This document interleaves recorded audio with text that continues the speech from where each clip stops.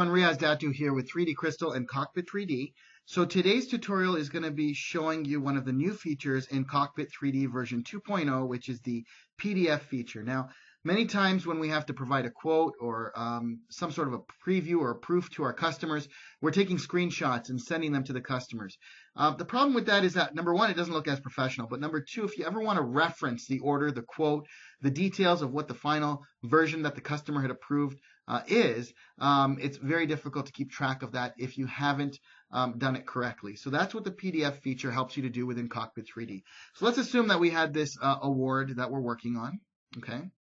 And the customer, let's just work on something very quickly right now. I'll just import the test logo here again. And let's assume that this here was the project. And I clicked on Go. And that's exactly what we want to show the customer as a preview, okay? So what we're going to do is we're going to click on PDF. And the first thing we want to do is make sure that our company logo is there. So whatever your company logo is, you'll click on Browse, and I'll just find another test logo here. And so I've got my test logo right now that's going to show up on that final PDF. And then we're going to select what fields we want to include in the PDF. Now, by default, there's always going to be a date that the PDF was generated, so you don't need to put that. However, anything else that you think that's going to help you keep track and that's going to give the customer the information that they need. So, for example, you might want to add a field and say, okay, the PO number or the proof number. Okay, so this might be proof number 1 or PO number 1, 2, 3, 4, 5. Okay. The second field might be the price. So we're going to tell them what the total cost will be. And perhaps the third column might be something along the lines of the burn time. In the case of where you're doing B2B, sometimes you're being outsourced to by a company that uses you for your subsurface engraving, and they might want to know what the burn time was so that they can price it accordingly as well to their customers. Many times companies are pricing based on burn time, so whatever the case may be. So there we go. Now, if we always know that we're going to always have these fields, we can click on Save Settings, in which case then tomorrow when I reopen up the software and I have to do this again for another project, it will remember these here. And all I would have to do is really clear the values that I had from today's project.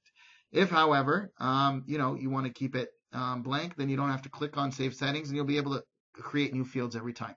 So let's say this is proof number 1. The cost for this burn is, let's call it $100. And the burn time, let's say it took 15 minutes. All right. Now, in terms of what we're going to show as the preview, we can choose a screenshot. So as you know, I'll just come out of here quickly. We have multiple views, right? So we might want to show 2 views. We might want to show 1 view. We might want to show what it looks like as a scene.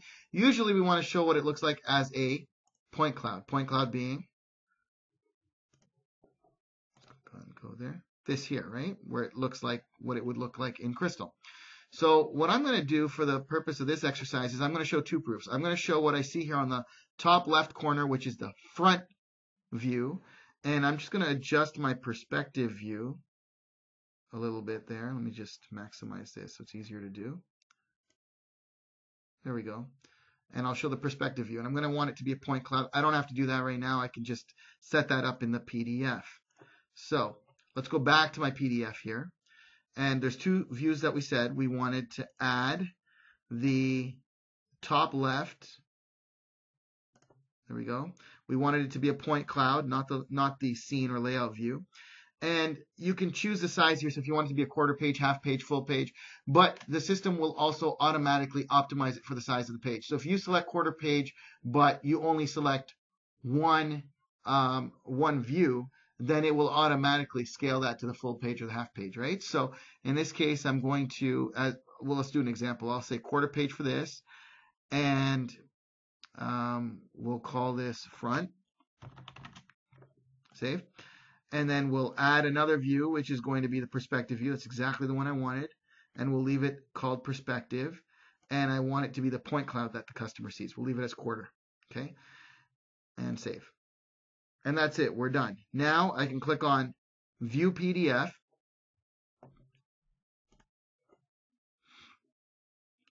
or save PDF if I'm ready to save it and email it to the customer. In this case, I'm just going to click View PDF, and here's what it is.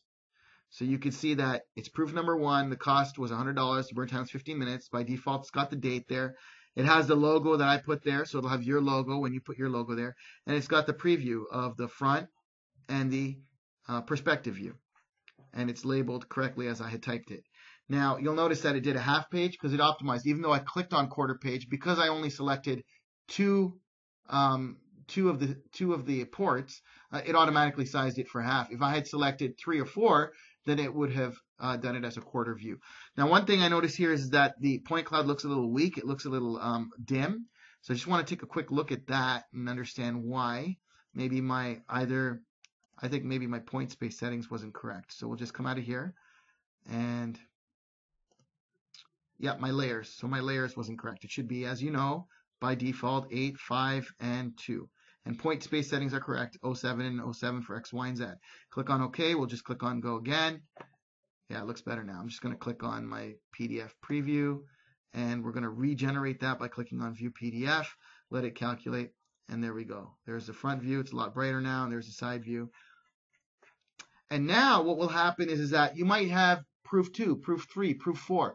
But finally, when that customer has approved it, now what you'll do is you'll make sure that you save the scene that was approved. So this scene here, let's close this, File, Save Scene. You'll save this scene along with the PDF that was approved. And you will also ask the customer to keep a hold of that PDF, because many times those corporate customers, this is very applicable to corporate, many times what happens is next year they want to order more awards that were exactly like last year's awards. So instead of having to kind of rejig everything, redo everything, now you'll be able to have them just send you that PDF so you can pull up that PO number, and you'll be able to see in your files and in your folders that PDF matches what they've sent you. You've got the scene file there. You've even got your CAD or your DXF there. So it's just a simple matter of popping it in the laser and pressing on Go. Incredible.